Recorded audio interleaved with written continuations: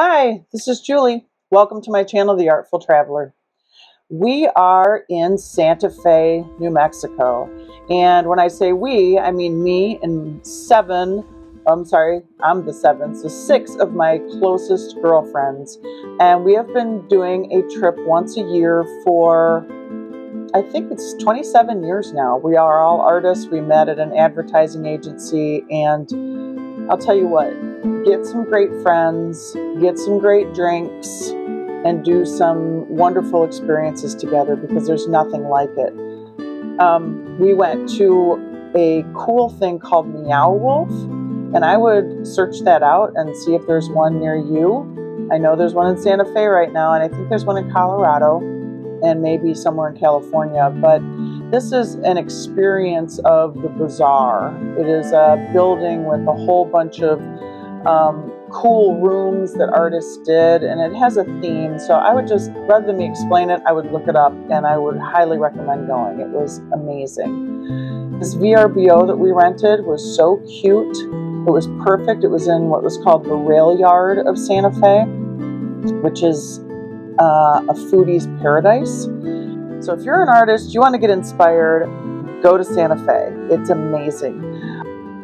So when we went to the museum, there wasn't a lot of her macro flowers, but there were some. And those flowers, plus the flowers I saw in the plaza, are what inspired me today to do painting of macro flowers. And so I hope you enjoy it. We're going to do one big flower, and then we're going to do some smaller flowers with some stems, and again in alcohol ink. So leave a comment below if you want me to continue doing alcohol ink projects, or if you would like to see some collage or acrylic painting or anything that you desire.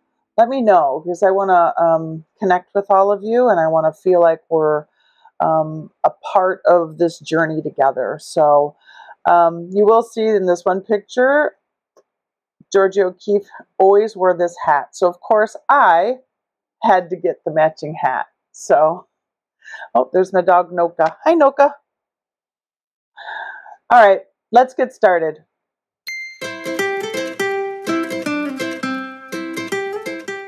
Now that we're all set up and we have our inks open, I think we should put the center of our flower right about here using a poppy red. I'm going to put down about 9 or 10 good drops. Then I'm going to put a yellow in the center of that, and I have my straw ready, and I'm going to blow very hard in the center.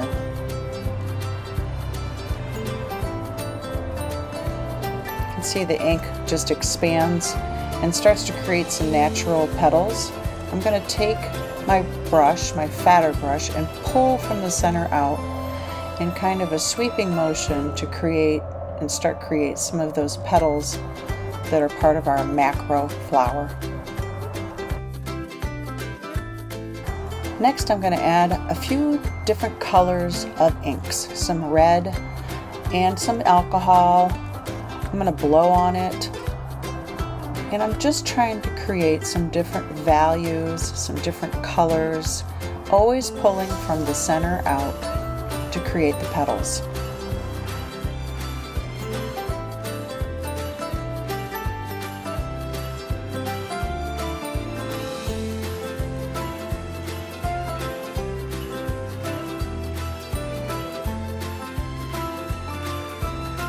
Using a smaller brush to get some thinner lines and some pure alcohol, I'll bring in some lighter tones from the edge in, and you can see our bloom is starting to take shape.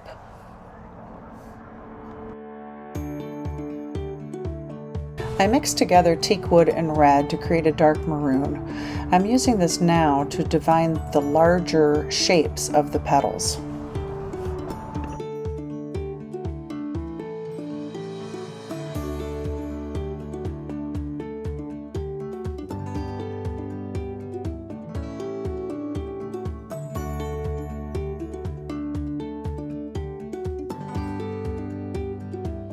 At this point, I'm pretty happy with the overall petals, but I need to redefine the center of the flower.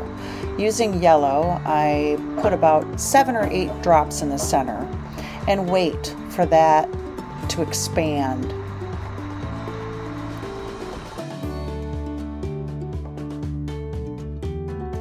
Once that gets to a size I like, I add alcohol, which will react with the ink and push it even further. I then get my straw and blow very hard in the center.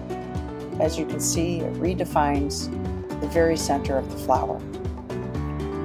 This is where I hope you just enjoy the process. Putting ink down, moving it with your brush.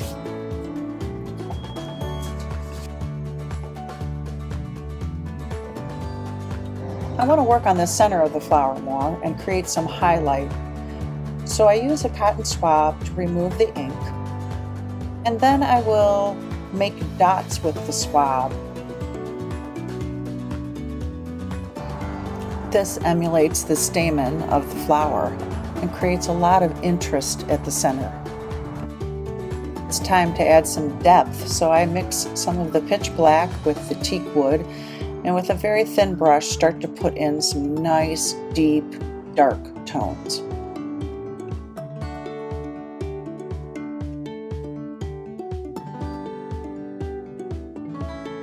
At this point of the painting, I feel like the lower right corner has too many hard lines and shapes.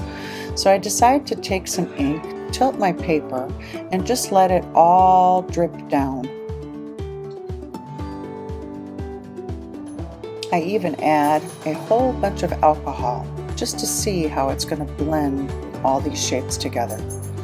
Sometimes when you add alcohol, it just creates magic that you never could really paint.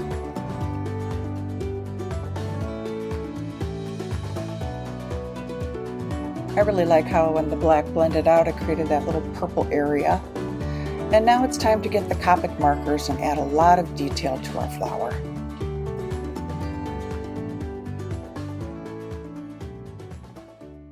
I love to use these markers to create as much interest as I can in the center of the flower. That's where I want the center of attention to be.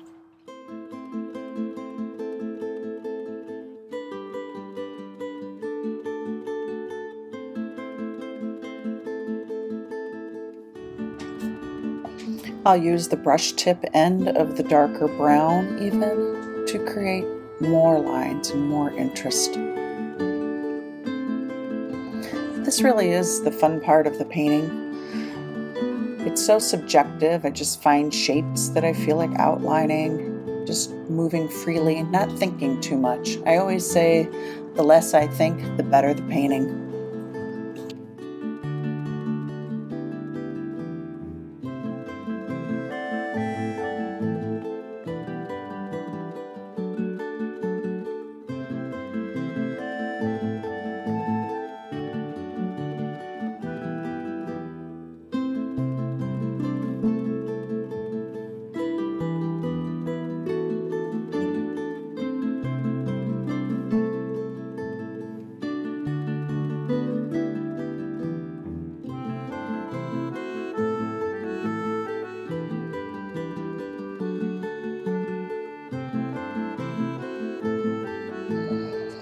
To add some more definition after I'm done with the alcohol ink, I use Posca pen. You do need to shake these pens up. They are an acrylic, thin-lined paint pen. And I think they just create a wonderful addition to alcohol ink paintings.